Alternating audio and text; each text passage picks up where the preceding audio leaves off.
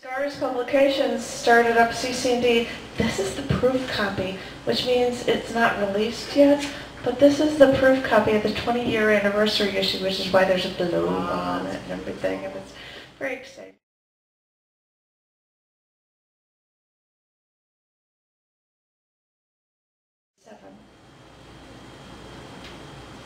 I wear my scars like badges.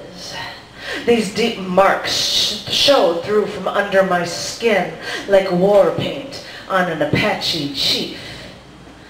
Their decorations leave me painted with feathers, the skin of prey.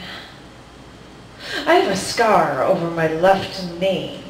I fell over, a bout of poison ivy I had after climbing a mountainside. The 4-inch long slice curves around, almost perfectly defining the muscles in my thigh.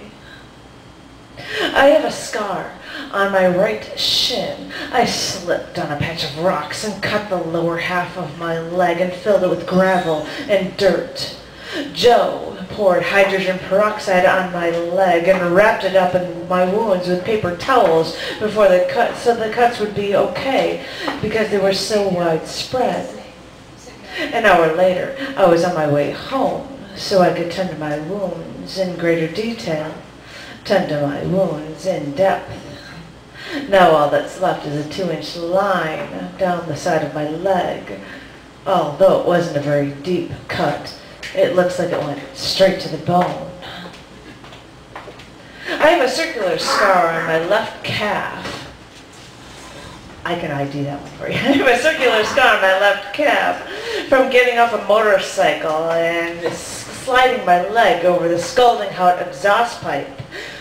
It has been several years since I gained that scar, and with each year I see it fade away just a little, but I can still see it. But the memory is slowly slipping away. My cat scratched me on my wrist once. We had to give her medication. Cats don't like taking pills or having ointment dabbed on or liquid poured over their open wounds. So when giving her pills, we'd have to grab her paws, pull her head back by the nape of her neck, pry her jaws wide open so the pill would just fall back and that she'd be forced to swallow it. But sometimes she'd move too much and the paws would slip out of my grasp.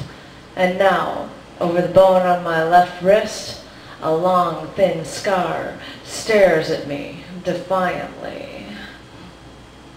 I tell people that if they wake up with bruises and cuts they don't remember, then they must have had fun the night before.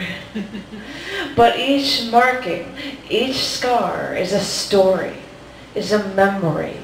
It is a way of remembering how you lived. And it is with these scars that I gauge my living. It is with these scars that I feel decorated.